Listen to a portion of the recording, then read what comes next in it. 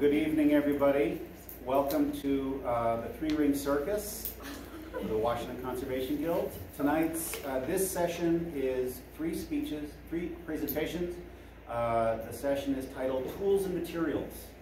And we've got a couple of wonderful presentations on diverse topics. Our first speaker is going to be Arianna Johnston. Arianna is a conservator at the Maryland Archaeological Conservation Laboratory. She serves as the website administrator of the Washington Conservation Guild, and she finished after finishing terms as virtual meeting director and intern coordinator. She has a Master of Science in Conservation Practice from Cardiff University in the United Kingdom, and originally from Bloomington, Indiana. Great. Hello, and thank you for the introduction, and it's good to speak to you all today. So I'm going to start off by saying that I am not a botanist. I will do my best to answer any questions about plants, but my knowledge is limited. I'm a conservator. I'm going to talk in generalities because it gets complicated quickly. First, I'll explain why I'm thinking about thorns at all. Next, I will explain where I've used them in the past in conservation. Next, I'll offer some criteria for selecting thorny plants, and I'll give a few options that can be found locally, plus some tips on harvesting and preparing them for use in the lab. And then I'll show a couple of case studies and finally give a few thorny options that I haven't worked with, but may work better for others. So I was first introduced to the idea of using thorns in the conservation lab while I was a student intern at the Staffordshire Hoard in Birmingham, England. The hoard consisted of 7th and 8th century gold filigree and garnet cloisonne set in gold, which is featured here. The scale on the left is millimeters, so the filigree was extremely fine, and all artifacts were thoroughly compacted with soil. So while I was there, the goal was to remove soil from every crevice without disturbing the microscopic details or unseating the garnets that were very meticulously set in every single cell. And there was research interest in how these were made, so adding new scratches would be disruptive to that. Thorns were really the only tool that worked for this collection. Everything else was too large or would split or would be too hard and would scratch. So the lab stock was collected from one of the conservators' back garden hedges and included barberry, pyracanthus, hawthorn, and blackthorn, all of which are very common in the UK as thorny hedge dividers, but aren't as common in the US. Each species had different working properties, and even within a single type, there was a range of size, shape, and texture. So this ingenuity and finding and making your own tools really stuck with me as an intern. And I've wished for a supply of thorns since moving back to the US. In my mind, they serve a unique purpose in my conservation toolkit that nothing can replicate. And some of the advantages I've listed here. I had no idea which American plants could serve the same purpose. And until recently, I did not have access to a garden or a legal place to forage. The Maryland Archaeological Conservation Lab sits within Jefferson Patterson Park. And when I got my new job, I was very excited because there are 560 wildflower meadows, forested trails, and wetland shores along the Patuxent River, which is just over an hour south of DC. Please come and visit. One of the park's most important resources, though, is our horticulturalist, Lindsay Hollister, who is all about responsible land management and is very supportive of foraging on the park, and always lets us know when the wineberries and pawpaws are in season. So here are my criteria for selecting thorns for use in the lab. First, I decided to limit myself to what was available within the park grounds, since we have permission to forage here. There are options I'll mention later that might grow somewhere else, but and locally, but we don't have access to them. Second, I didn't want to encourage or expect myself to wander off the trail, and I didn't want to stumble into poison ivy. So anything within trail's reach or the field edge was important to me. Third, I wanted something that was abundant or even invasive that I could help to clear from the landscape, because Lindsay has a lot of work to do. She has a lot of volunteers, but I wanted to help. And I didn't want to accidentally kill off something that was rare or important for the park. And last, I was looking for thorns that were generally needle-shaped that could fit into a pin vise, which is what I used during my work with the horde. My favorite thorn that I used as an intern was a hawthorn, which is about 2 to 3 inches long and could easily be mounted in the pin vise or modified as needed. A straight tapered shape rather than a hook shape like a rose thorn would be better for work in the lab. So with Lindsay's help, we came up with some options, and the first I'll mention is greenbrier or smilax. There are several species in the area that are native to the area, but the greenbrier most found at the park grows as a long trailing vine that clusters into thickets, which you can see on the left. It also likes to spread out into the trail or roadways, and since it has thorns on it, it is not pleasant to run into, so I don't mind cutting it back to the edge of the trail. This is what the thorns look like. The leaves are glossy and round, and the thorns have black or brown tips. The other option we found is black locust, which is a fast-growing tree that seeks out the sun and grows in disturbed areas. Thorns are common on new growth, but as the branches age, the thorns tend to disappear. This is what the thorns look like. At the park, they are common around field edges, and new branches often reach out for the sun, but they get in the way of our riding mowers. So this is actually a really good example of a black locust because this is a black locust tree. This is a black locust tree. There's something back here too. And then this is a black locust tree. And then also here are these little saplings that are also trying to find sun. So all of this new growth would probably have a lot of thorns on it. There would be some newer branches that would have, this is a pretty young tree, so a great place for harvesting. So when it comes to harvesting, these are the tools I found were pretty basic, but important. So proper pruning shears, I brought mine from home, my garden shears. They're sharp and I know where they've been. It's best to follow best pruning practice. So cut back to the back of the branches where it intersects with the next branch or the previous branch. And then gardening gloves and bringing a bag because you don't want to carry around a sharp stick for more than 5 minutes and ask me how I know. So, and then some of this research is still in progress. I had a busier fall than I expected. So I'm not sure what a quarantine period would look like. How long might you expect? Can I cut off the leaves and then I know that there's no insects that are growing off of, or that are coming off of the things that I brought into the lab?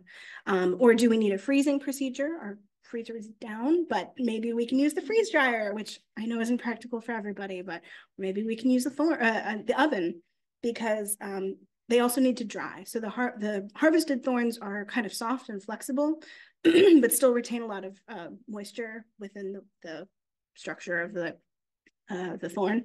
So drying hardens them and makes them really more usable. So how long does drying take? I don't know. I forgot about my branches and they dried. So, can I speed this up, for example, in the oven and then take care of both of those at the same time? So I will be presenting this research in May at AIC in a poster session. So come and see me or contact me in summer and I should have a better idea. So for using them, once the thorns are dry, then I've been using a pin vise mount. So this is a good example of one that we like when we have. I brought mine with me. So this one has multiple collets. So you unscrew this tip, and then there are multiple collets that like slide in and out, and you can have different apertures for different size thorns, because sometimes they're really wide, they have a really wide base, and sometimes they're finer, depending on what you need. So many of these come with only one collet, but I recommend the multiple collets because it's more usable. And then here's some case studies. So the first is a 19th century copper alloy spur. Unfortunately, I don't get to see any 7th or 8th century gold incarnate filigree and cloisonné anymore. So this has been really helpful. And we don't really see a lot of gold or gilt surfaces in archaeological conservation. So we sometimes do, but I haven't seen them yet. So this is a spur. So as you can see over here, there's this like white kind of waxy surface that, or accretions that were on the surface. And most importantly, they were in the pitted surface texture, and nothing else that I had with me could work. So this is a micrograph of, this is the black locust thorn, and you can see how sharp that tip is, and it can actually get into some of those pits. A porcupine quill, even a new one, wasn't going to fit. And many of these had really rough surfaces at the bottom underneath that white waxy, probably polishing compound. So using a scalpel would have meant that I would have scratched the bottom, and then that would have been not very pretty. So this is me working under the microscope on the spur, and I forgot an after treatment photo, but it looked great. So it worked. So that was the important thing. This is this is a more recent something. This is during treatment. So this is a 2-part button with a button cover that is really decorated with some really nice open work. So those are, all of these are holes that are pierced through the copper. That has a really beautiful cast design. And all of this, it was really, really hard to fit into the piercing with anything else. So I did try to use a porcupine quill, but it was a little too flexible. So thorn was really handy. This also, I didn't include a picture, but also was open on the side. So it's 2-part button. So it's kind of a clamshell. So I was able to use the thorn, use one of my longer thorns, and kind of like sweep out any soil that was remaining inside the 2-part button. So I think that came out nice. And I'll talk about a few other options here that are in the area. So pyracantha is also known as fire thorn, and berberis, also known as barberry. So both of these are labeled as invasive in the area. So both Arlington County and Maryland considers them invasive, which means that they're here. They're already here. So so you shouldn't plant more, but if you happen to find them, then go ahead and cut them a little bit. So they're often used for ornamental planting. Pyracantha has a really gorgeous, like orange and red berries that happen in the fall and winter. And then barberry is a really nice red thorny bush. So it's often used in parking lots and like near the sign of a church or a shopping center. You see them everywhere. And if you would like locations of barberry in Northern Virginia, let me know. I'm not going to mention them because I'm being recorded, but I know where they are. So, also hawthorn. I know that I have seen hawthorn in the Midwest. I've seen it. They used to be used as needles, hypothetically, in colonial times. So, if anyone has a hawthorn in their backyard and they want to donate to science, let me know. Then I'll come over and help you harvest thorns. It's also the state flower of Missouri, so it is native relative to the US. This is a different hawthorn than the UK one. The UK one is a shrub. This is a tree. So, and then also the devil's walking stick was another one that Lindsay had mentioned as an option, but it's native, which is good. And it is at the park, but a lot of them are in the shrub forest undergrowth. So I don't want to go tromping around off trail. And also the thorns grow on the trunk. So that means I would have to kind of harvest the whole thing or individually harvest thorns, which sounds terrible in the field. So I don't want to do that.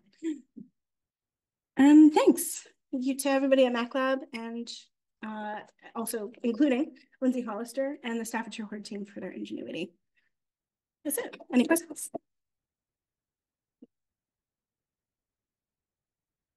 We've got several minutes for questions. So if anybody has any questions for Arianna. I have one. Thank you. That was a great one. I'm intrigued by this idea that they're really sharp, but they don't scratch the surface. So just anecdotally, is this because there's like a little bit of bend to the thorn, or does it break, or what have you noticed? So working especially with the copper alloy, I have not I have not scratched using the black locust thorn yet. I haven't been able to use a greenbrier thorn yet. I haven't found the right object that needed thorns after I had harvested them. So yes, I have not scratched. I think you could if you're really pressed, but it does break. But the nice thing is that, like, unlike a sharpened or a worked like bamboo skewer or a wooden skewer, it doesn't split.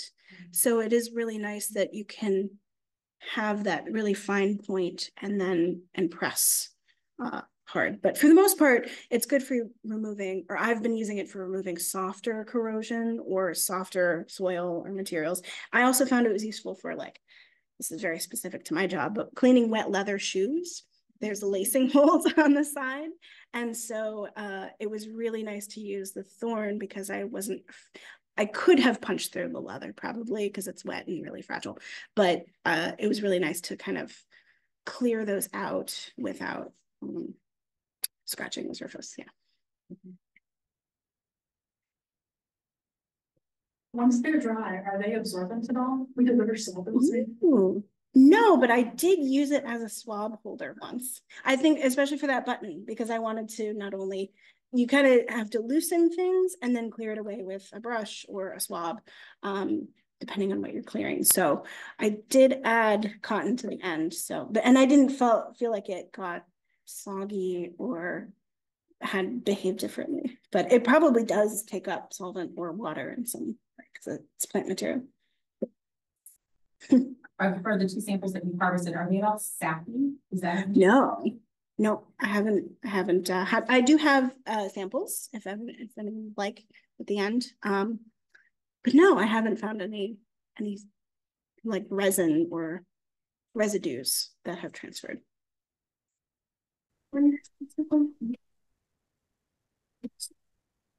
Yeah, in archaeological conservation, that's kind of my bread and butter. But yeah, and even at the Staffordshire Hoard, it was mostly that was literally found in a potato field, so it was like a very fertile soil that was compact really into the surfaces. But yeah, softer things. So it's not going to clean iron corrosion off of something, unfortunately. So. You said you can drive them for do you let them get to a different consistency depending on what you're doing with them, or have you found it might go well? No, I've just been going for dry. But I like that idea. Although they're still flexible once they're dry. I mean, I don't think you could fully. Yeah. I left it probably for a month before I looked at it again, and they were pretty much dry. Yeah. But I hope to track that better on my next harvest. I also want to figure out what time of year is best to harvest, because maybe winter they're already dry, and so I don't have to, and there's fewer insects, maybe microbes, but but yeah. Thank you very much. Okay. Our next speaker is Kristi Wright, who is principal of Wright Conservation and Framing in Front Royal, Virginia. Thank you very much for driving in from Front Royal tonight to present to us. She specializes in book and paper conservation. She has specialized in the leather discussion group since its inception and worked on the development of this database that she'll be presenting on as a contract conservator for the National Library of Medicine, which is part of the National Institutes of Health. Kristi. Thank you, Howard. And thank you everyone for coming to our talk today. I am Kristi Wright, and as you see tonight, I will be introducing you to a georeferenced leather database developed by the Leather Discussion Group, which is intended to allow worldwide users to collaborate in building a global repository for leather research, techniques, and trends. The database will be publicly accessible. So during and after this talk, I encourage you to think about how you might be able to contribute your own leather research. The Leather Discussion Group, or LDG, was formed initially in 2016 by 4 book conservators, Katie Wagner, Holly Hero, Bill Minter, and me, to explore the various effects of leather dyes. After delving into dyes briefly, many questions arose, and the project quickly shifted into an exploration of the life cycle of leather itself. This multifaceted approach has led to the exploration of many topics in consultation with experts across the world. You can find further details about the other aspects of our work at the upcoming AIC annual meeting in Salt Lake City, so I won't go into further detail here. The idea to create a database of this sort was presented by Holly, who saw a unique opportunity to utilize the database development skills present at the National Library of Medicine to create a repository for leather research. The goal of this database is to take a holistic approach to what is known about leather in a variety of settings. A lot of research has been done from multiple perspectives, such as manufacturing, conservation, and consumer use, resulting in a large body of knowledge. Previous research, regulations, and consumer demands have driven changes in the leather production process. Previous research projects have resulted in copious amounts of research in niche areas. Leather workers have persisted with traditions passed down over generations of training. Collection caretakers have tinkered with dressing, and a plethora of treatments abound. Meanwhile, cultural, environmental, and agricultural trends have shifted, resulting in different approaches to creating leather. We would like to keep track of all of those things and more here. And throughout it all, location appears to play a significant role in practices, both historically and currently. Thus, the georeference part of the title. We aim to gather GPS coordinates in the database.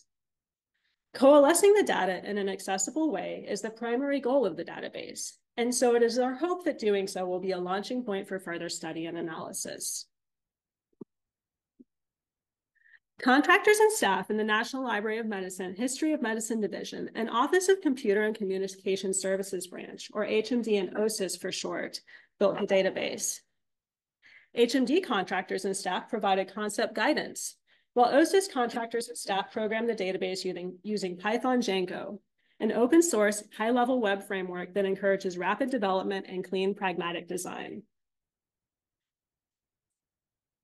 For security reasons, NLM could not host the database and allow it to be public-facing. Therefore, the decision was made to find an outside institution to host it. The ability for the database to be public-facing is integral to the intention behind creating it, as the goal is for users worldwide to contribute data. Dr. Laura Wyrick at the Penn State University Department of Anthropology volunteered to host the database. Dr. Wyrick will also be adding information to the database in the future, as she is participating in an experimental tanning project with our group. Look for more information on that too at the AIC annual meeting this year. Creating the database is truly a collaborative effort, drawing on expertise in a variety of areas. The database development was recently completed, and the source code transferred to Penn State in December, so the live version will hopefully be available very soon. Stay tuned for more information, which we will post on the AIC Leather Research Wiki. Upon logging into the database, users will see a toolbar with a series of menu options. Each heading has a drop-down list with links to forms for viewing an entry. The menu headings are People and Items, Environmental and Cultural Factors, Leather and Tanning, Treatments, Testing, and About. A few forms are listed under more than one heading. Clicking on a form will take the user to a page with a list of entries present in that category. Users can either view existing entries or create a new one from this area. All of the forms are designed for manual entry. User-friendly options shown on the right, such as text entry, checkboxes, drop-down forms, and radio buttons are present. In most forms, only one or two fields are actually required. This is by design, as we expect that there will be entries with only limited data available. We'd like to gather even that limited data in hopes that, in aggregate, the data will start to show trends we might not otherwise see. Viewing records brings up a slightly different display option shown on the left. In order to protect the integrity of the data, users can only edit entries they created, but they can view any record. The first column is People and Items. This has 4 forms: Creator, Leather Supplier, Object, and Sample Information. The Creator form will include information on leather workers, both historic and present day. Geographic locations, training locations, associated collections, objects, and institutions can be entered here, along with preferred leather types, water sources, and a plethora of other information. Many forms link to data in other forms. For example, if the creator has a preferred leather supplier, This can be selected from a dropdown auto-populated from existing leather supplier entries. If the desired supplier is not listed, the user can create an entry for it using a convenient button built into the database design. While I'll mention some of these cross-references in the coming slides, for the sake of expediency, I'm sure you'll understand this is a brief overview, so I can't list everything. Leather supplier includes information on vendors and tanners who supply leather to creators. Again, this will include both present-day and historic suppliers. Multiple locations can be entered in order to account for business moves and additional business locations. The object form is intended to focus on individual items. Among other things, the condition of the item can be stored along with its provenance, treatments done, and leather used. The sample information form stores information on samples used in research. It links out to many other forms such as object, leather supplier, individual testing forms, and research projects. The second column, environmental and cultural factors, has 5 forms: influential historic events, water sources, pollution, pesticides, and research projects. Influential historic events is intended to track things that might have impacted leather use and production historically. For example, guild regulations or immigration could play a role in local practices. Water quality may also influence leather longevity, whether in the manufacturing process or in the leather working process. Especially as both production and working with leather is in some ways a wet process, we felt it important to include this form. In several research studies, pollution has been shown to impact leather longevity, so we included a way to enter available pollution data for specific locations. Research projects, whether modern or historic, can be summarized in this form. They can be linked to associated individuals, objects, samples, and tests, among other things. The leather and tanning column has 6 forms, which all focus on the leather production process. The leather form is intended to record details about the finished skin, whether on or off an object. As one of the central forms in the database, this one is linkable to many of the other forms, including the other forms in this column. Animal type focuses on the basic common and scientific classification of the animal from which a hide is obtained. For example, Bos taurus or cow. Animal breed, meanwhile, allows the user to input further information regarding the specific animal breed, such as a Jersey cow, and details specific to that breed. Since the leather industry uses hides that are a byproduct of other industries, such as meat or dairy, and selective breeding has influenced many physical traits in modern-day animal breeds, this may play a role in things, including diet, hide thickness, fat distribution, and ultimately leather longevity. The tanning methods form is a place to record the multitude of changes in the tanning process throughout history, including process step, current usage, and associated locations. Storing information on the tannins themselves is also important, so we've included a form for their common names, scientific names, chemical makeup, and other things. Dyes, whether used in the manufacturing or leatherworking process, may be entered in the final form in this column. As with most of the other forms, the geographic location of the dye origination and distribution can be entered, allowing users to track their movement through trade, globalization, or cultivation or synthesis in new areas. Treatments includes 2 forms, consolidations and dyes. Consolidation methods can be entered here, both historic and modern. This is also a place for including treatments such as leather dressing or oiling. The aforementioned dye form is also included in this column as we felt it should be easily accessible from both the treatment and leather columns. Many other treatment details, such as whether a book is covered wet or dry, are available in other spots, so we did not include a separate form for that here at this time. There are a multitude of testing methods available for leather analysis. While we recognize that many of the methods require a great deal of expertise to accurately interpret, we wanted to have a place for that interpretation here. Most of the test forms here ask for information, such as what type of testing was done, when it was done, what equipment was used, and what the results were. The dedicated forms also include relevant information related to the specific test type. There is also a spot for uploading files if a user would like to include more detail or even raw test results.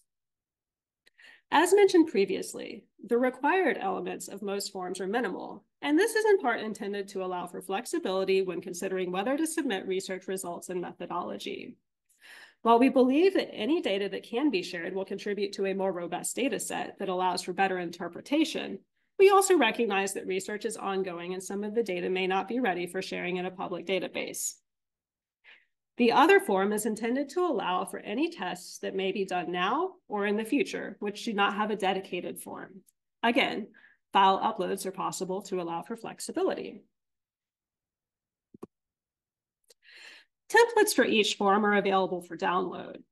Users can add data to the template for batch upload by one of the database administrators. Administrators must be involved in this step as one of the security mechanisms intended to protect the integrity of data as entered. While it is available for use by any participant, we anticipate that this feature will be most useful to institutions, researchers, and others with already large data sets.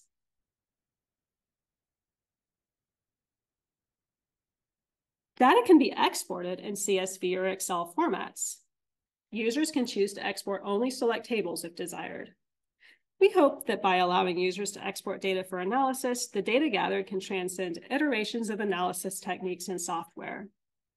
Once enough data is collected, we anticipate that it might lend itself well to multivariate statistical approaches, such as principal component analysis and similar analytical methods. Here are some sample visualizations created in Microsoft Power BI using test data. While we expect the results to be more informative once the database is live and data from multiple sources is available, we think it is impactful to see the ways in which leather data can be visualized even with small data sets. Exporting data allows users to ask questions such as, is there a correlation between animal type and dye color? Or, does a consolidation method affect current leather condition? And explore the data in a visual way. Anyone who works with leather or leather objects can participate. Registration is simple and can be done with any email address. Once approved by the database admins, users can view, download, and enter data.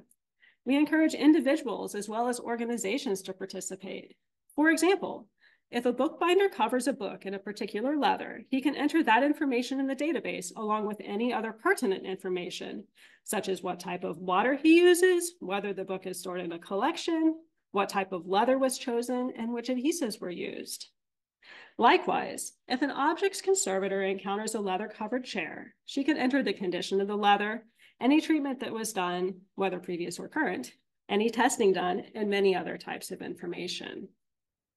Or, are you aware of an interesting leather treatment that historically took place at your institution? Perhaps you are well-versed in the history of a particular leather worker or tanner. We want to keep track of that too. We encourage users to input only that information which is actually known and which is suitable for inclusion in a public database. Many thanks to the people and institutions who worked on or supported the development or hosting of this database. Thank you to the Washington Conservation Guild for hosting this event and including my presentation. And thanks in advance to the people who contribute to the database in the future. Finally, thank you for your time. Now, are there any questions? And that's a link to the AIC Leather Research Wiki page where the link to the database will be one day.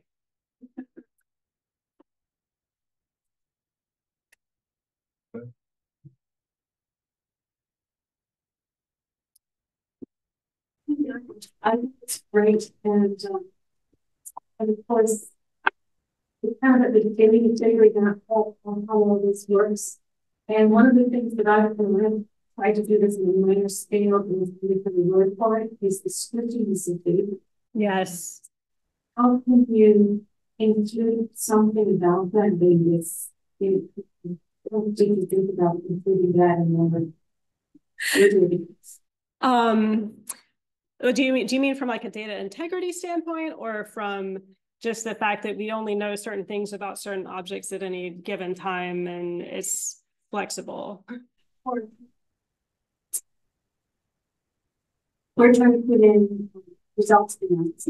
Mm-hmm. They're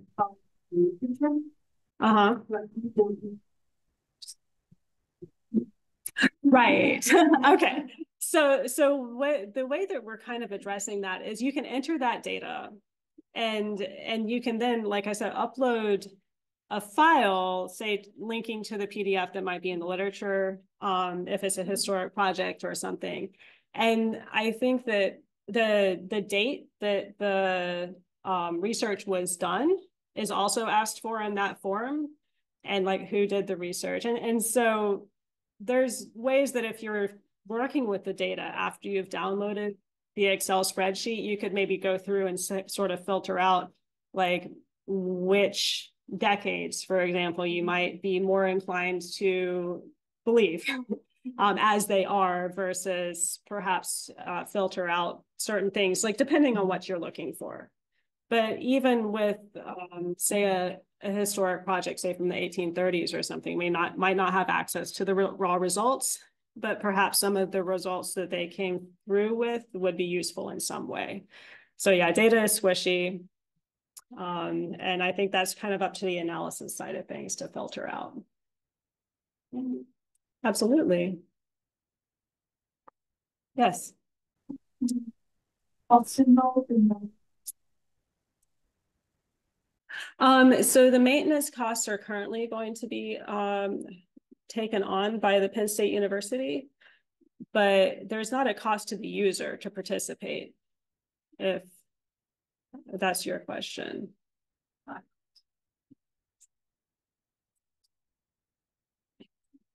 Yes, it is, yes. And the development costs were already shouldered by the National Library of Medicine.